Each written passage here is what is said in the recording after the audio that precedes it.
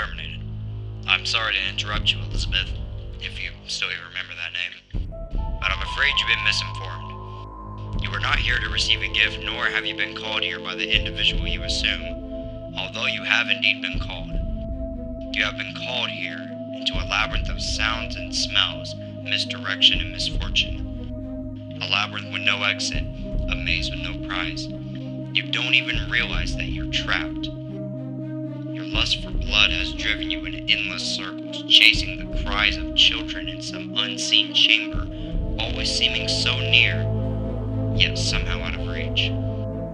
But you will never find them. None of you will. This is where your story ends. And to you, my brave volunteer, who somehow found this job listing not intended for you.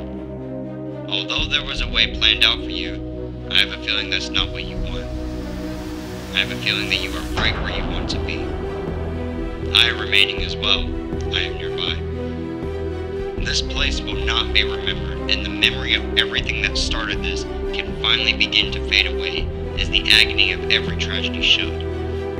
And to you monsters trapped in the corridors, be still and give up your spirits. They don't belong to you. For most of you, I believe there is peace and perhaps warmth waiting for you after the smoke clears. Although for one of you, the darkest pit of hell is open to swallow you whole. So don't keep the devil waiting, friend. My daughter, if you can hear me, I knew you would return as well. It's in your nature to protect the innocent. I'm sorry that on that day, the day you were shut out and left to die, no one was there to lift you up into their arms, the way you lifted others into yours. And then what became of you? I should have known you wouldn't be so content to disappear. Not my daughter. I couldn't save you then, so let me save you now.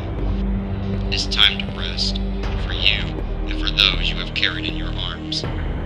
This ends for all of us in communication.